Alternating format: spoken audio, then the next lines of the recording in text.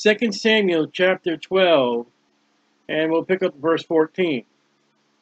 Howbeit, because by this deed, adultery, murder, thou hast given great occasion to the enemies of the Lord to blaspheme. That's the first time that word showed up. The child also that is born unto thee shall surely die. And Nathan departed unto his house, and the Lord struck the child that Uriah's wife bare unto David, and was very sick. From verse 18, it came to pass on the 7th day that the child died. What a meanie God, people would say. How dare God kill that baby? The baby didn't do nothing. Primarily, it looks like it's all upon David. Why does God kill the baby? It says God struck the child became very sick, and it died.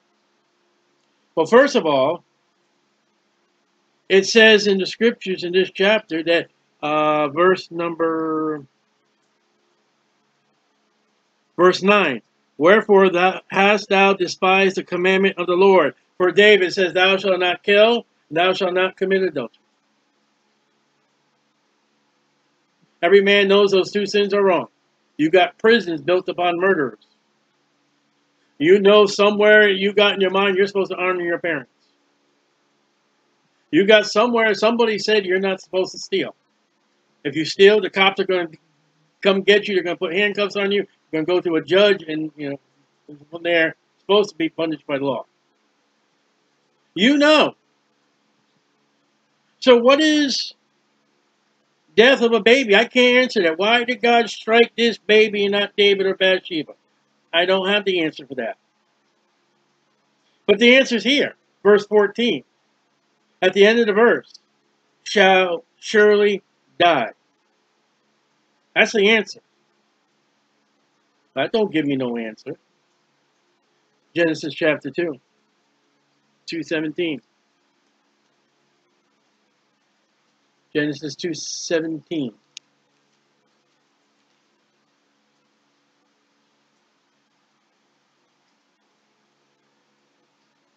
God said, but of the tree of the knowledge of good and evil thou shalt not eat of it.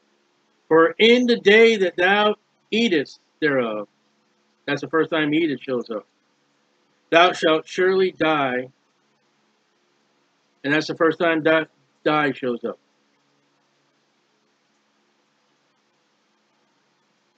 It's not God that kills the babies. It is not God that wipes out a whole group of people with a monsoon or with a flood or with earthquake. It is because Adam and Eve disobeyed the word of God. It is because David disobeyed the word of God. And many, many, many years later, we open up the book of Romans 6:13. And the Bible says the wages of sin is death. And my friend, we use it for evangelistic, which is great. But wages of sin is death is written for Christians. Just because I'm saved, just because I'm washed in the blood of Jesus Christ, just because I got the Holy Spirit dwelling in me, I am a child of God, I am still a sinner, and I will die. I talked to a guy who said he'll never sin. I mean, he never sinned. I'll see you at your death. The day you die will prove you're a sinner. We had another guy tell us, oh, I'll never die. The wages of sin is death. In one fashion, and I'm not going to give credit to shrinks or psychiatrists, but in one fashion, the common joke is my mama made me do it, my dad, my grandmother. Yes, in a way that's true. We sinned because of Adam and Eve, our great-great-great-great-grandparents. The question is, what are you going to do about it? That moment that David took that walk, whether he was supposed to be there or not, he should have been in war. But let's take the fact is, okay, he didn't go to war. He's walking on that roof. He sees that woman washing himself. What ought to have been the next instinct? I got to go somewhere else. I got to look somewhere else. Because David knows the scriptures, and everybody knows that David knows the scriptures. Joab says, hey, listen, he's going to start quoting scriptures on you. He's going to quote out the book of Judges. Even though, they didn't know his book of Judges.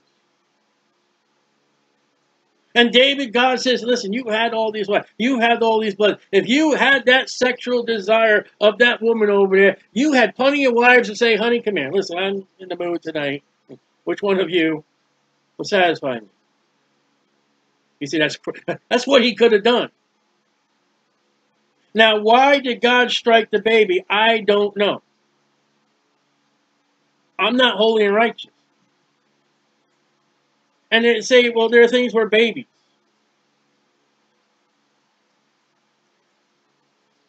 I'm going to give you one of the few things where people say, but we don't know. God knows what that child would have grown up to be. Now, let's just take for instance here, it's terrible. But what if, for whatever reason, Adolf Hitler as a baby would have been killed dead? That would have changed history, had it not. Well, also this child would have grown up as a bastard. Yeah.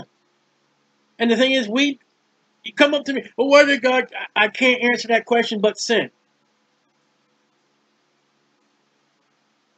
And some people say, well, at either judgment, I'm going to go up to God and I want to answer from God. And from my Baptist preacher friends and all that, I think God's going to answer you.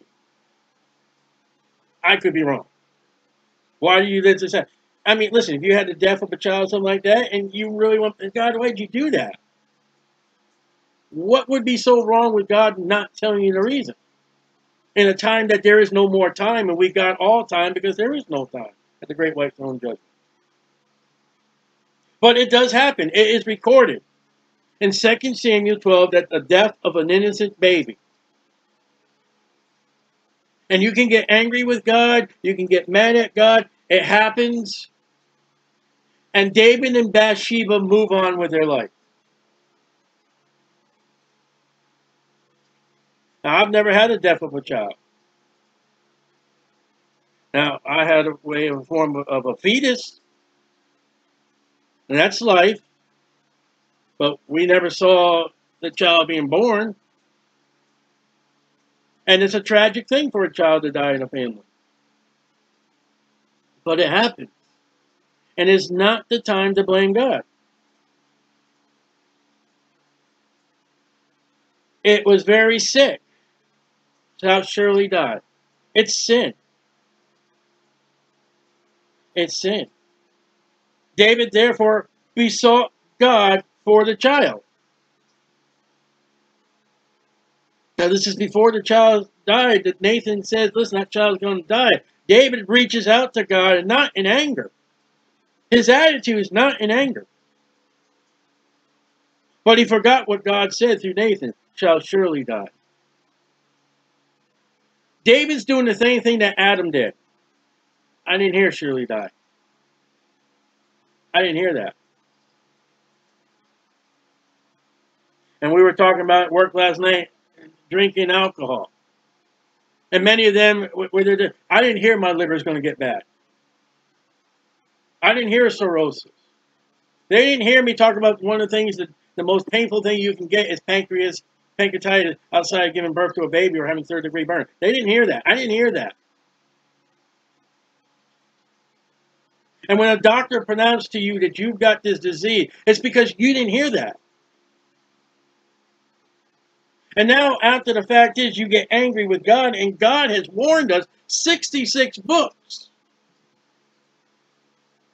And our own heart, and our own nature, and our own conscience for us to say, we ought not to be doing that. So it's not God. But it's amazing how God gets the credit for tragedies. Insurance policy, an act of God. And yet when a nation comes together and we fill our fat bellies at Thanksgiving, we don't give God the Thanksgiving no more. We see bumper stickers, without farms, there's no food. No, what about God without God providing farms and farmers and food? So David besought God for the child. And David fasted. Didn't get angry, fasted. That means he left food and went in and lay all night upon the earth. He's not laying on the bed. David knows, excuse me, David knows we're of dirt. We're made of dirt. I'm getting down to the closest thing I can get down to. Dirt. That's what I am. That's my flesh. God took dirt and made man. And that's where my child's going. That's where my son is going. He's going to the dirt if I don't intercede. And the elders of his house rose and went to him to raise him up from the earth. Get up, David. But he would not. Neither did he eat bread with them. And it came to pass on the seventh day. That's kind of weird because usually it's 3 days. And here's a remarkable statement. If that child was born in verse 15, 14, 15, 16. I don't even think it tells, if it's a male child, probably would be a male child. If he dies on the seventh day, he never made the circumcision. A male child is to be circumcised on the 8th day. On the 7th day that the child died. This is the first lamb. Write this down. Verse 6 of chapter 12. And he shall restore a lamb fourfold. 4 lambs. This is lamb number 1 for David. And it happens within 7 days of verse 6 of his big mouth. Nathan comes in. This man, he had a lamb. This other man, he had a lamb. His lust came in. The traveler came, and he stole the other man's lamb. Oh, that judgment! 4 lambs for 1 lamb. Exodus 22:1. Okay, David? Thou art the man. Here's your first lamb.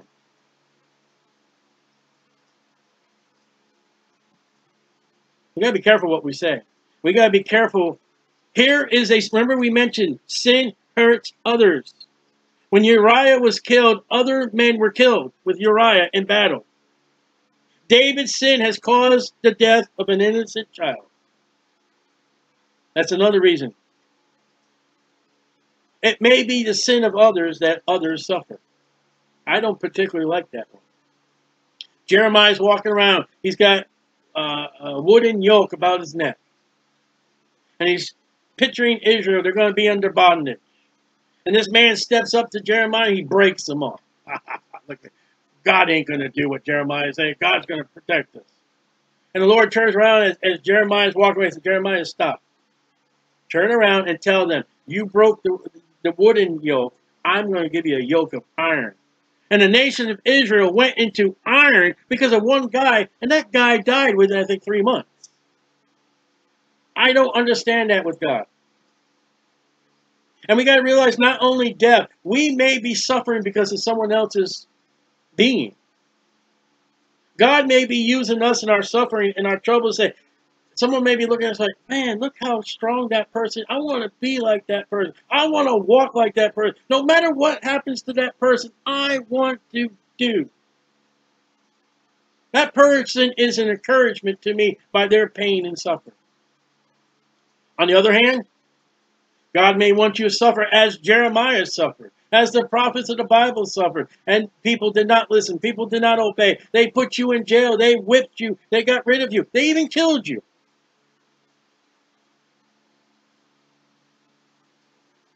Pain and suffering and death is something that God uses, but it's man's casualty. It's man's doing.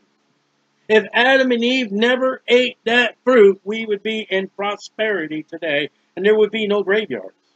There would be no hospitals.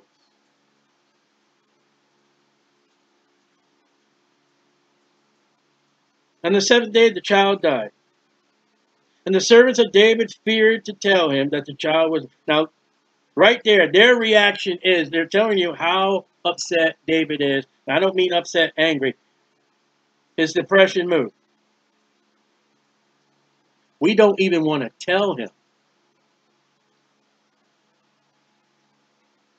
If that guy is not eating now and he won't get off that ground right now, what is he going to do when we bring him the news that that baby has died?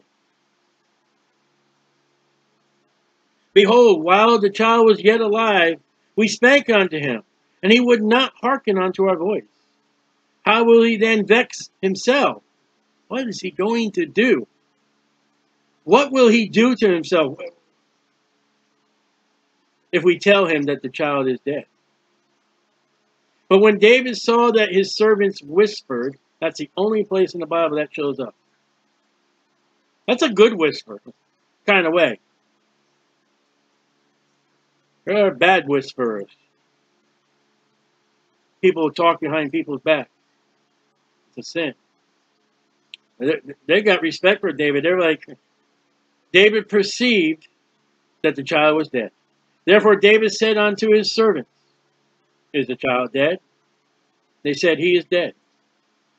Then David rose from the earth and washed. That's what started this whole mess. The Bible says Bathsheba was washing herself. Washing off the tears. He's washing off the dirt. And anointed himself. Put oil on the face. That's something they did over there with the sun. Cleaned up his face. Kind of like a cologne for a man. And changed his apparel. Changed his clothes. And came into the house of the Lord. That's a bunch of tents. Man, this is where this story started. David's looking at the house of the Lord saying, that's tents. I live in cedars.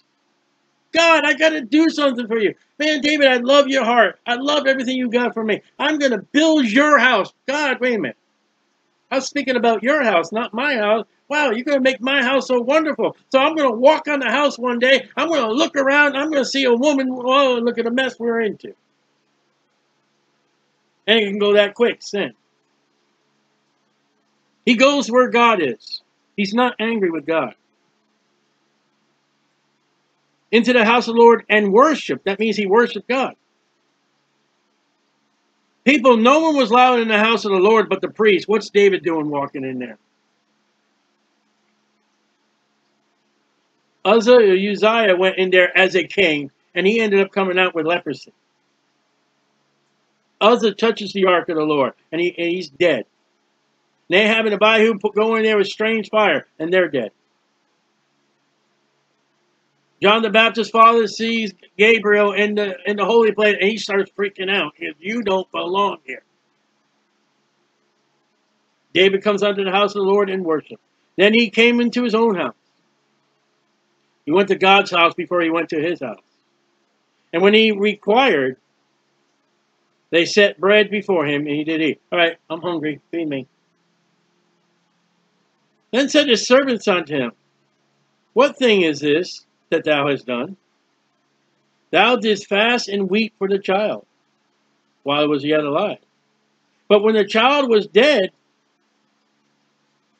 thou didst rise and eat bread. Aren't you supposed to be mourning now? Your baby just died, David, and you're over here now having a feast. And watch these remarkable words. And he said, while the child was yet alive, I fasted and wept. For I said, who can tell whether God will be gracious to me that the child may live? Even though God said surely die. But David said, if I reach out to God in serious prayer, maybe God will repent.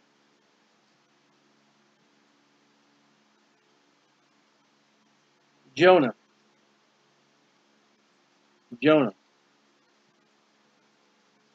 Chapter 3. Jonah chapter 3, verse 4. And Jonah began to enter the city a day's journey. He cried and said, yet 40 days, and Nineveh shall be overthrown. Nineveh, God told me he's going to judge you guys. So the people of Nineveh believed God and proclaimed a fast and put on sackcloth. David changed his apparel. From the greatest of them even unto the least of them. For the word came unto the king of Nineveh, and he rose from his throne, and he laid his robe from him, and covered him with sackcloth, and sat in ashes. And he caused it to be proclaimed and published throughout Nineveh by a decree of the king and his nobles, saying, let neither man nor beast, herd or flock taste anything. Let them not feed nor drink water, church and state. But let man and beast be covered sackcloth and cry mightily unto God. Yea, let them turn every one from his evil way, and from the violence that's in their hands. Who can tell if God will turn and repent and turn away from his fierce anger, that we perish not? And God saw their works, that they turned from their evil way. And God repented of the evil that he had said that he would do unto them. And he did it not. But Jonah was displeased. But it was displeased Jonah exceedingly. And he was very angry. And he prayed unto the Lord and said, I pray thee, O Lord, was not this my saying, when I was yet in my country? Therefore I fled before unto Tarshish. For I know that thou art a gracious God. That's what David said. And merciful, slow to anger, and of great kindness, and repentest thee of the evil. That's what David's seeking. Instead of getting angry at God, he's like, and let's see. Yes, David is before this. So David would never known Jonah. Like 200 years difference. But this is the God that David's seeking, Jonah's God. Of a bunch of heathen that Jonah hates, and he gets angry. I know God says shall surely die. But if he's gracious, and there may come times in your life that you're going to really get serious with God. And that's faith. It didn't happen, but there was faith. Hey, God will be gracious to me that the child may live. Didn't happen.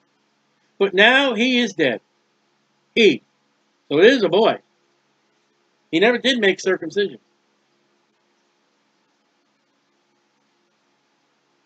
He is dead.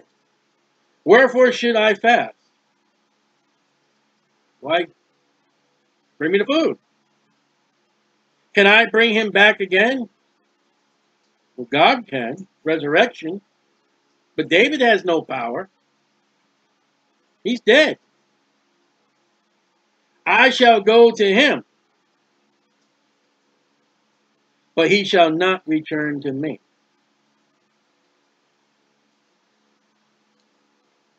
Now, it's not saying David doesn't believe in the resurrection. But with David, there's no reason for that child to come back. He's dead. God's killed him. God told me. And bring on the food, because what's the sense of fasting anymore? It's happened. It's done. Now, he's not going to have a feast. He's not going to make merry, but he's hungry. And it could be possibly 7 days he's been without food. There's nothing else I can do. He didn't go to a seance woman like Saul did. That baby's not coming back as a zombie. But look at David. He says, that baby, I will go to him. Abraham's bosom. That baby's in Abraham's bosom. And that baby will be reunited with David one day before Jesus Christ, the Messiah. That baby had no sin. Blessed him that David will say later on, the Lord will not impute sin. That he was born in sin, but that baby had no idea what sin was. David has already been given the sure mercies of David. David, whatever you do, you're mine. That throne is mine. You are not going to hell.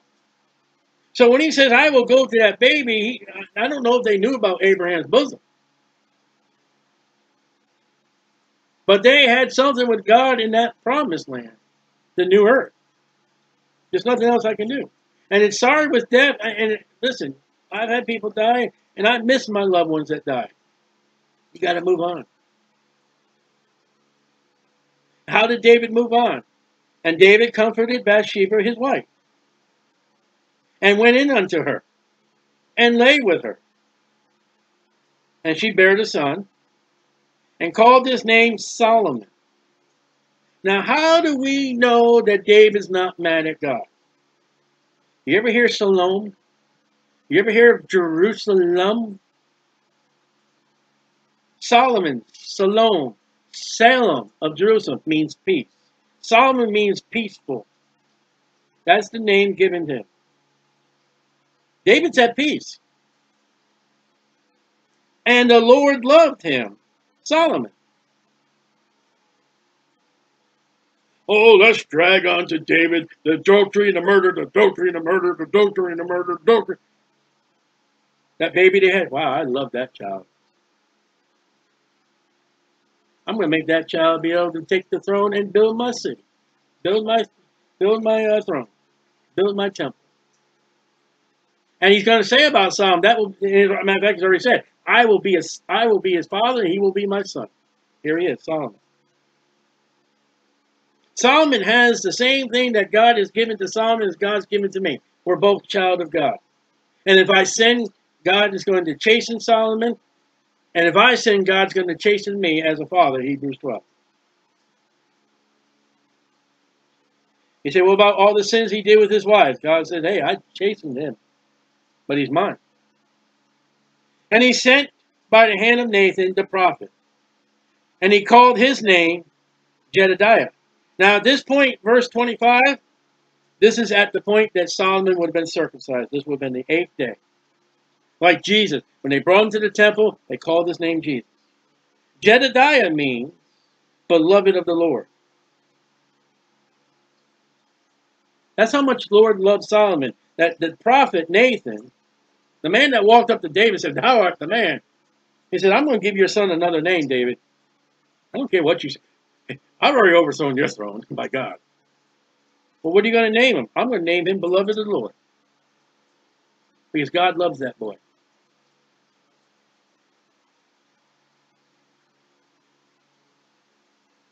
Then we move on. We move on with life. Now we go back into the picture. We go back to Joab on the battlefield. We're going through 25 verses. Now we're going back to the battlefield. And Joab fought against Ribah. Let's go back to 11:1. Chapter 11, verse 1. It came to pass after the year was expired, at the time when kings go forth to battle, that David sent Joab and his servants with him, with all Israel, and they destroyed the children of Ammon and besieged Riblah. Now that read, but David tarried still at Jerusalem. If that but David was tarried still at Jerusalem, if that was not there, we had gone from besieged Riblah to Joab fought against Riblah and the children of Ammon and took the royal. What we just read. If but David tarried still at Jerusalem. Verse 2 all the way 25. Well, 23. No, 25, because Bathsheba wouldn't be in the picture. That would not have been here. If David would have been where he was supposed to be.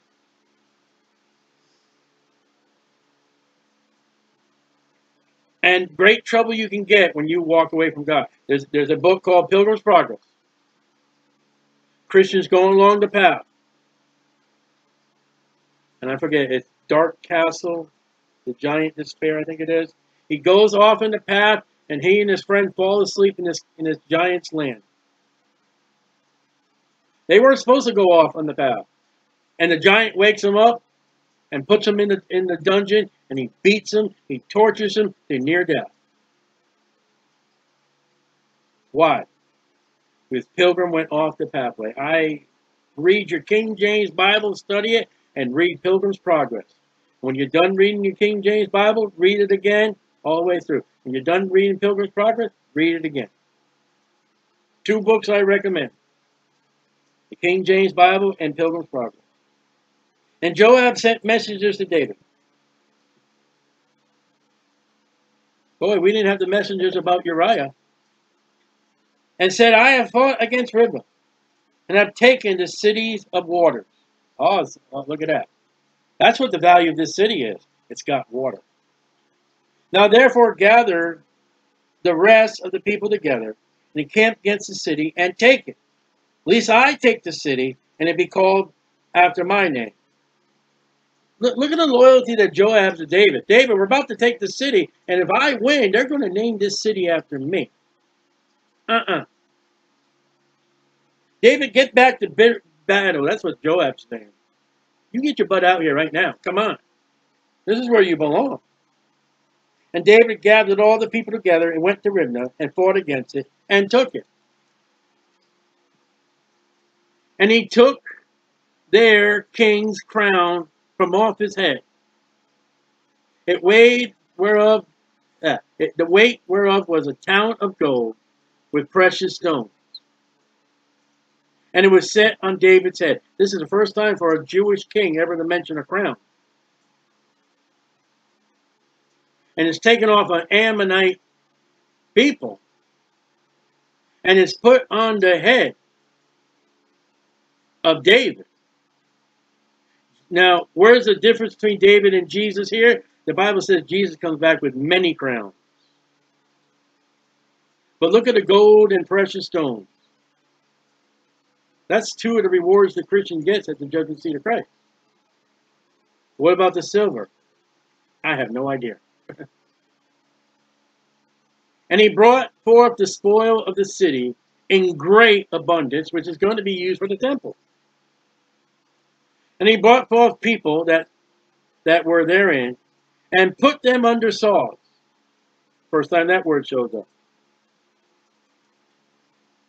And under howl. First time that word shows up, of iron. And under axes of iron. And made them pass through the brick kiln. First time that word shows up. Saws, harrows, and brick kiln. That's a furnace for bricks. And thus did he unto all the cities of Jonathan. So David and all the people returned unto Jerusalem. He said, what is all that about? 1 Chronicles 20, verse 3. We'll be done. 1 Chronicles 20, verse 3. Scripture with scripture. Tells us exactly what David did. And to show the anger. Now these men were against God. These men were against the Jews. They were against God and his word. 20 verse 3. And he brought out the people that were in it. And cut them with saws. And with harrows of iron. And with axes. So David is torturing these men to death because they're evil and wicked. He's getting rid of the people who do not want God. He's not putting them to work like some of the commentaries say. Cut them with saws. They're vile. They got wicked ways. If you were to study their ways and their sexuality and their worship and their torture of other people. Listen, the king of Babylon comes in. He grabs Zedekiah. He kills Zedekiah's sons right before Zedekiah. Then he pokes the eyeballs of Zedekiah out and puts him in prison. That's torture. That you got to sit in a darkened dungeon for the rest of your life, and the only last thing you saw was to see your sons being killed and probably tortured to death. And then only other people worse than that was the Amorites and the Ninevites that we read in the book of Jonah. They were fierce. And we can go into what they've done, but that's not the place or time.